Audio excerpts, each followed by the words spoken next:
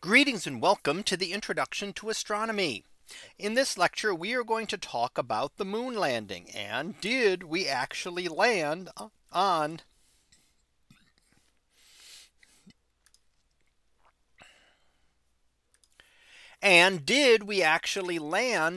the moon? Now let's take a look at what we know here and what we'll see. First of all, let's talk about the Apollo missions. There were 6 missions that landed on the moon. That was Apollo 11 and 12 and Apollos 14 through 17.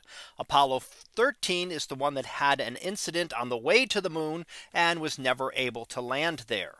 These occurred between July of 1969 and December of 1972. And during that time, 12 astronauts walked on the surface of the moon, and a number of others either flew around the moon or stayed up in orbit. As in each mission, one astronaut would remain in the command module orbiting the moon while the other 2 explored the surface.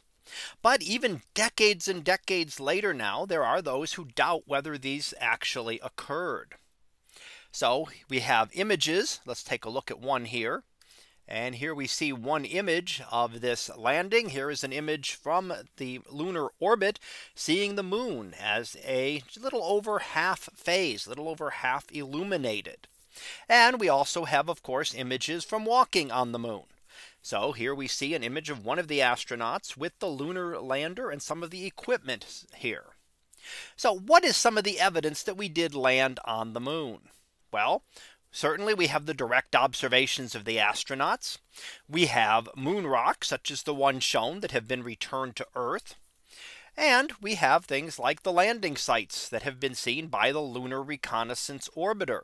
So here we can see the landing site with the lunar module there and various other equipment that was left behind. You could even see a little bit of the paths that astronauts took here, and for example, out to exploring another crater. However, of course, these cannot be seen from Earth. They're much too small to be seen even with a powerful telescope from Earth. So could this be faked? Well, I would say no, but it's certainly the evidence that I'm giving you here is not going to convince anyone who really believes that it is a conspiracy or hoax. So the fact that there are moon rocks, how do you tell the difference between a moon rock and an Earth rock? Well, it requires scientific tests that were done. And of course, if you believe that those are faked, then obviously you're not going to assume that the rest of it is faked as well. So specifically, these are not going to convince anyone that believes it is a hoax. So what is some of the things that are often given as evidence for the hoax? Well, you see images like this where there are no stars in the sky. So why don't we see stars in the sky? It's nighttime there. And we do see stars in the sky, not in this image, but we do see them in other images. And such as this one, also taken from the moon, looking out toward Earth and seeing a number of the stars in the sky. The difference is that you have a big bright area on the lunar surface. So when you're looking at the moon is relatively bright and very glaring. So you're not going to see the much fainter stars in the sky when you have the moon in the image as well. So it's just how it's going to be how bright it would be looking out as if you go out on a snowy day, even though it will look incredibly bright, and it makes it harder to see fainter objects. Well, the same kind of thing is happening here. There's simply not enough contrast to be able to pick up the stars in the same image. Is the flag waving? Well, it sure looks like it's waving here in this image. However, that is due to the fact that there is no atmosphere on the moon. And if you did not have this bar up at the top up here, then the flag would just hang straight down. So that is holding it up. And on the first one, the bar kind of jammed, preventing it from extending fully. And that left the flag a little bit rippled, which makes it look like it's waving. However, we can also look at this another way, and we can look at 2 images together taken one after another.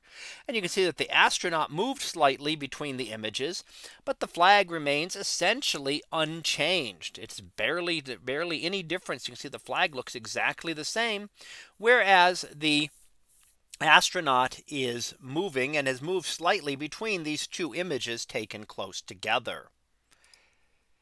Now, We can also, what about the moon rocks? We have lots of moon rocks that have been brought back to Earth. And there is a thought that some of them seem to have prop numbers listed on them. One especially would be the one shown here, which certainly looks like it has a C on it. However, that is not on the original images of that same rock.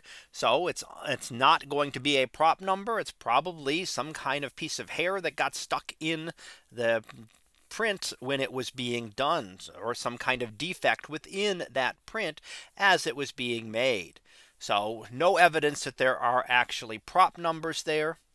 And we've seen lots of astronauts, and we haven't seen anybody carrying a camera around to take these pictures. Well, part of it was that the astronaut could not free up their hands, needed their hands for other things. So the camera is actually built into the spacesuit here. So they could take the pictures that way of each other. And that's where the camera is that is taking the images. It's actually built into the spacesuit because the astronauts were trying to be able to move around. So to make things as efficient as they could and leave their hands free for other things, that would be built in. Now let's go ahead and look at our last piece here. How about objects illuminated in shadows? Well, we would say on the moon, you shouldn't see anything in the shadowed regions. So we have the sun here. You can see the shadow being cast down this way. And you can see that the sun is therefore up to the upper left hand side. Now, how is part of the lunar rover and part of the astronaut? You would think that the part in shadow would be completely dark. However, it won't be, because you will also get scattered light from the ground. Light from the ground is also being scattered up and indirectly illuminating those regions in shadow. So they are not completely dark shadows, but do have some light traveling within them. So since there's some light there, objects in shadow will still be visible. A few other thoughts would be, we have the reflectors on the moon so that we can send signals back and forth.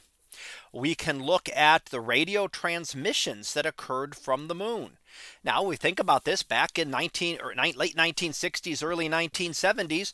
We'd know these had to have come from the moon, because we weren't the only people monitoring them. So would other countries. And at the time, we were in the middle of the Cold War. And if the United States had been faking this, then the Soviet Union probably would not have wasted any time pointing that out to the rest of the world.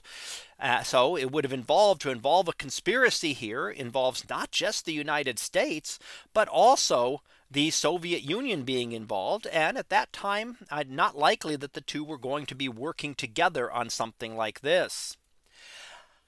Communications delay. Well, when we speak to astronauts on the moon, there's always a little bit of a delay between when signals are sent and when signals are received. Well, in my left hand, I have a feather. In my right hand, a hammer. And I guess one of the reasons we got here today was because of a gentleman named Galileo a long time ago, who made a rather significant discovery about falling objects in gravity fields. And we thought that where would be a better place to confirm his findings than on the moon.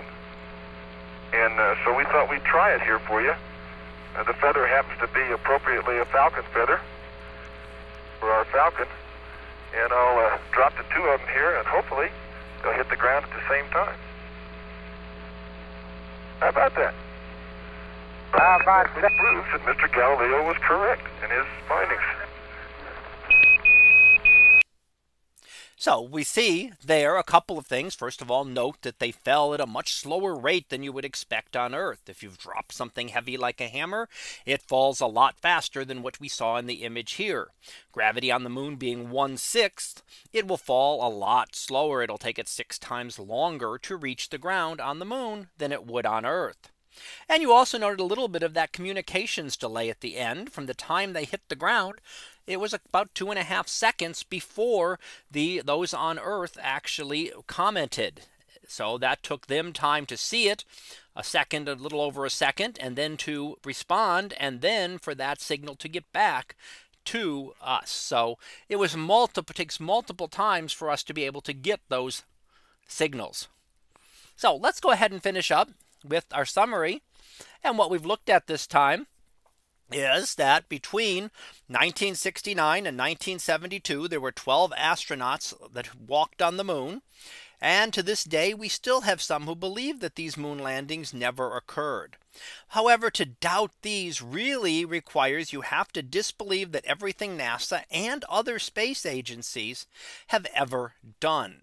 So if you have to really believe that it's not just a conspiracy of NASA, but it has to be everything, including a lot of countries that don't necessarily get along well together, to put all of this together to make the moon landings a hoax. So that concludes this lecture on Did We Land on the Moon? We'll be back again next time for another topic in astronomy. So until then, have a great day, everyone, and I will see you in class.